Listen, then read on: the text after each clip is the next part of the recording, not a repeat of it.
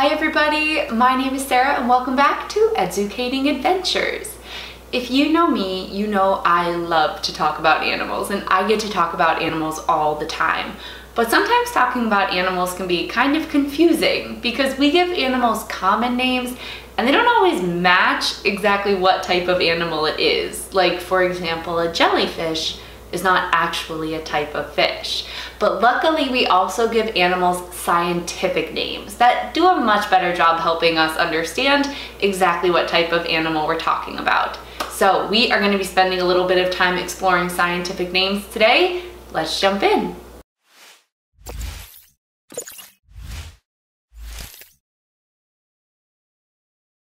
As we mentioned, common names can be kind of confusing. We said before that jellyfish are not true fish.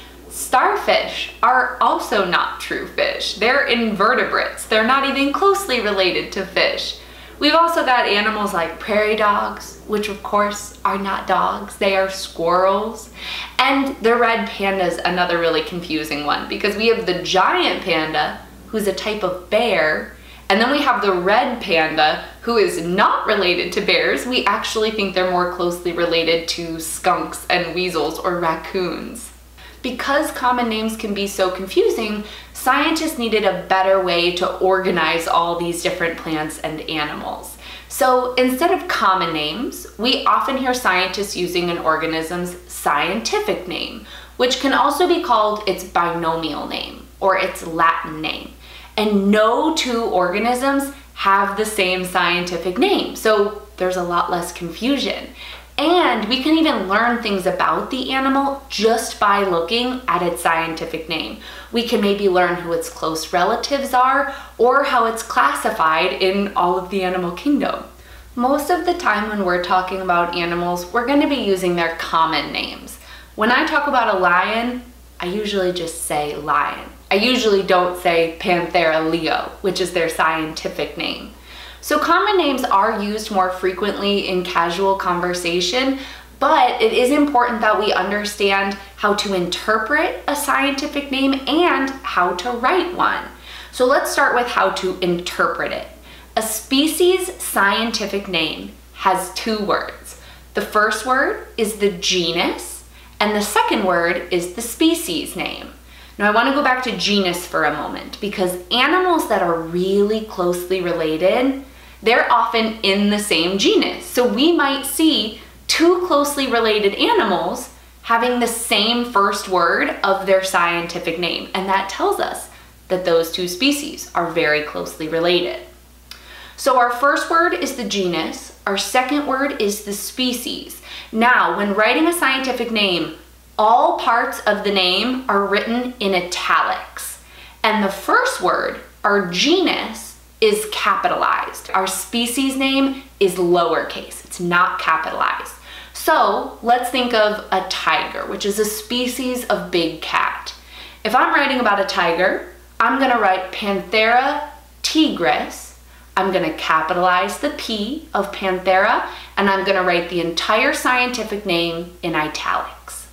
Now, if I'm talking about a subspecies, which is an even smaller group of organisms, there's actually going to be three words in the scientific name.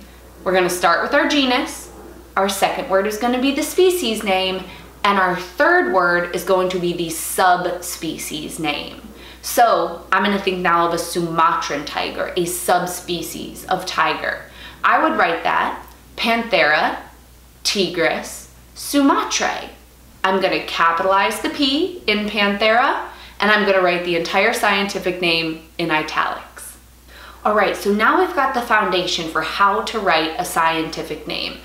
But I will say sometimes these scientific names can get really long. Some of them are really hard to pronounce and spell.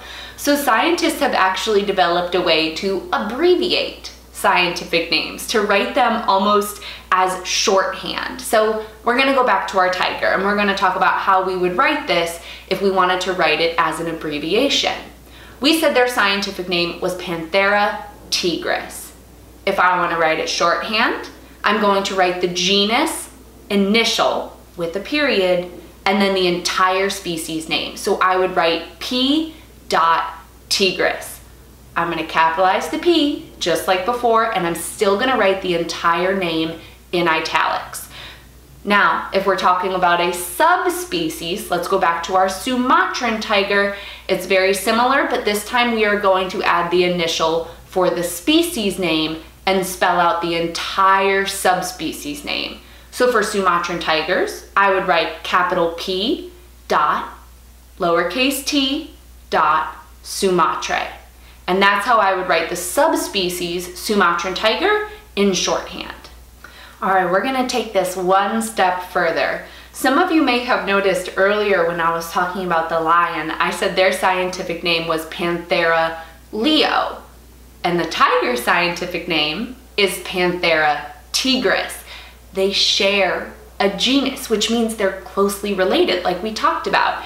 And if I wanted to talk about the entire Panthera genus, I could write that as an abbreviation instead of writing out every single species in that genus. So if I wanted to talk about the entire Panthera genus, I would write Panthera, and then I would write SSP, period. Panthera is still in italics because it's the scientific name. SSP is not in italics, and all that means is we are talking about more than one species in that genus. If I happen to be talking about a genus that only has one species, remember we said the red panda before is not part of the bear family. They don't actually have any very close relatives. They're the only species in their genus. So when I'm writing about a red panda genus in shorthand, I would write Ailuris, which is their genus, and then I would write SP, period. SSP is used when there's many species, and SP is used when there's only one species.